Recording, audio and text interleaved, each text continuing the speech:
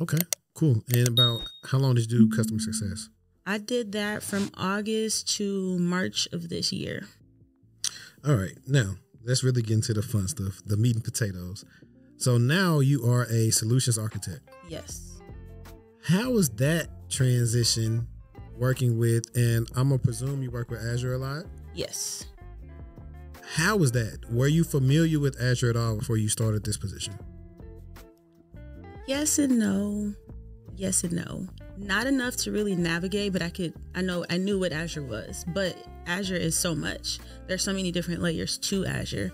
The difference between the two roles, customer success for me was super not technical.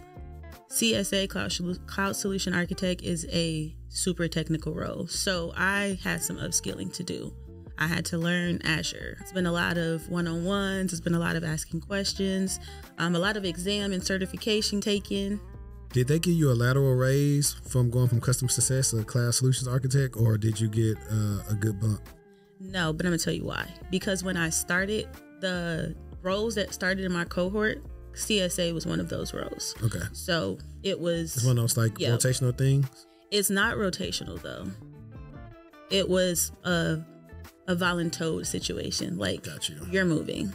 Yeah. Okay. Yep. Got you. So, well, then I guess, so it didn't matter. So was the increase from the business manager to customer success, was that much of an increase? Absolutely. Okay. Yes. What do we have? Because earlier we was talking about moving to Richardson. It was about almost 15,000 more. Okay. Yep. Did you get any, and I'm asking these things too because these are some questions I know people ask sometimes or on the internet. With your role, were you able to get any equity in the company? Yep. And were you able to get a sign-on? Yes. Okay. Did you have somebody help you negotiate that, or you just actually? I did. Shout out to y'all. Shout out to my mentor, and then this other gentleman who I know. I reached out to them immediately because I feel like I have certain people that I can talk money with, and you want to talk money with people who have experience with money and experience with negotiating. So she actually reached out to someone that she knows who's a recruiter at Meta, I think. Mm-hmm. And then they were like, tell her to negotiate. And it paid off. Yeah, man. Yeah. I think this last position was probably like the best negotiating I did. I was able to get a sign on and a comp buyout because I knew they weren't going to put me at the top of the range. Mm-hmm. And so that's why I tell my clients sometimes, I say, well, we can work on something. They might not want to put you at the top of the range, but they may be able to give you a sign on and make the TC worth it, at least for the first year. And then you can go on from there. So that's cool. That's Speaking of sign on, I had to pay my sign on back when I left AT&T, but I already knew I was leaving. So that's something else to consider. Yeah. If you're moving within that time frame, because they all pretty much have a time frame, just be mindful of that. I think it's about like a year. Yep. That's what I So it's like you can maybe can't get a sign on, but you could negotiate them paying that back for you as well. Yep. So I know you said you kind of was like technical. What is a cloud solutions architect?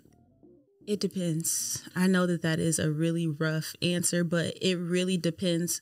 At Microsoft, we have different flavors. Right. That's what I'm saying. Because I tell people sometimes a cloud solutions architect may not be as, it's technical, but sometimes not super technical. Exactly. But you can start off on a level 0 and you can go all the way to a 10 in terms of your technical capabilities.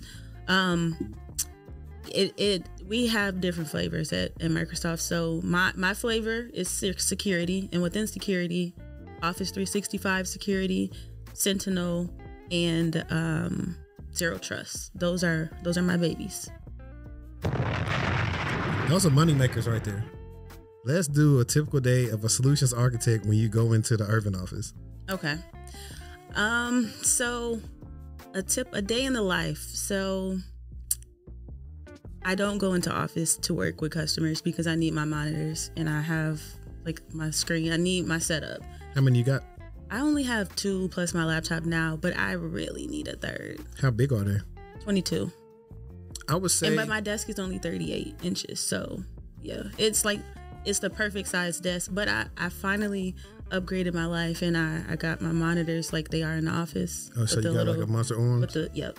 I was going to say, you probably see, so I got 2 desks. My desk I shoot content on, I have a 27-inch monitor.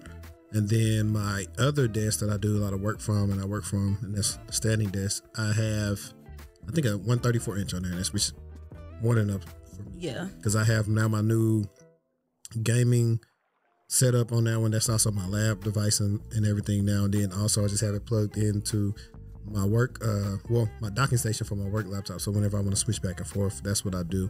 I think it's big enough, but I think 27 is probably like the good. So if you get like 227 inches, and then you get like an L-shaped desk or something like that, I think you'd be in there. You can multitask like that. Yeah. But I'll let you continue with your day in the life.